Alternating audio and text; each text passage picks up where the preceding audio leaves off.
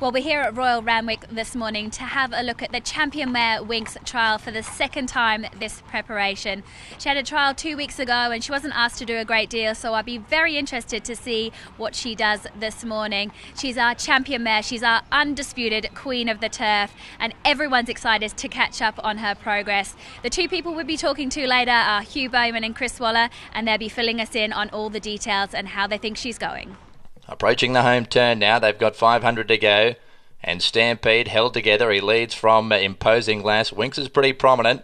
She's back on the inside behind the leader, then Pariah and Daisy Doom. Antonio Giuseppe behind those, past the 300 metres. And Stampede shaken up now from Imposing Lass. Winx getting through on the inside. She's never won a barrier trial, the great mare, but she won't be far away this morning. Pariah on the outside and Happy Clapper getting home. 50 out. Winx has gone through. She's taken it up and hits the lead, the great mare and the queen of the turf. She's a maiden at the trials no longer, and that's an ominous warning for opposition first up. Winx has won the trial. I was happy with her winning the trial. I guess it's unusual for her. Both Hugh and I just thought she's probably doing a little bit too well at this stage of her preparation and just needed to have a little bit of a stronger hit out than normal.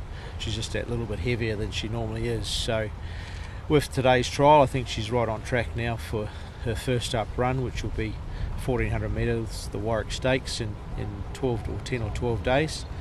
Condition wise, it should just tighten her up a little bit more. In comparison to previous preparations in the spring, is she at the same level of fitness this stage? I'd say she's still a little bit bigger than she normally is, so fitness wise it's hard to quantify.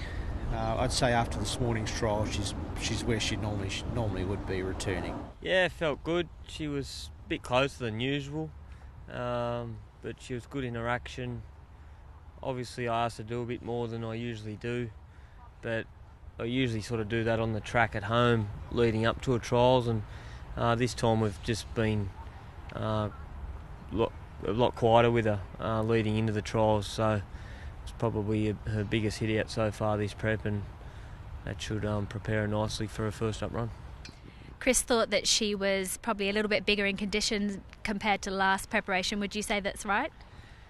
Hard for me to judge, I don't sort of get too carried away with, only look at her by the eye. They obviously are with her 24/7, so for me it's just about as long as she feels right and she's moving well, and she's never as enthusiastic in her trials as she's race day, so the fact she didn't, hit the line like she does at the races doesn't concern me one iota. The fact that she's won her first trial is really meaningless too. It's just really a preparation stage, leading up to a first up run.